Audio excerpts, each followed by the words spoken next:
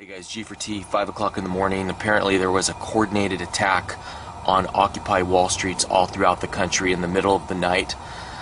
Boston, it started in Boston. The mainstream media is reporting 50 people arrested. I'm hearing from other sources hundreds of people arrested. This is very disturbing that people are literally disappearing in the middle of the night. Boston Revolution is reporting tents and belongings are being loaded directly onto garbage trucks and then crushed. In other cities like San Francisco, they're being impounded and then returned the next day. I have some footage that I picked up online for you guys.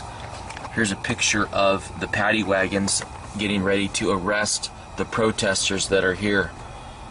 In this attack on protesters, say here that they are arresting veterans. We are veterans of the United States of America.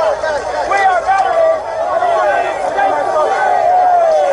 Multiple pictures of what's going on here, of the multiple arrests that happened last night in Boston. It's very, very tragic what's going on right now. And we have a report from Occupy Boston. Repeat, police are beating the veterans for peace. And here's another tweet that they're arresting the protesters. So personally, what disturbs me the most about all this is, where is freedom of speech? Where's the freedom to assemble? Why was this done under the cover of night?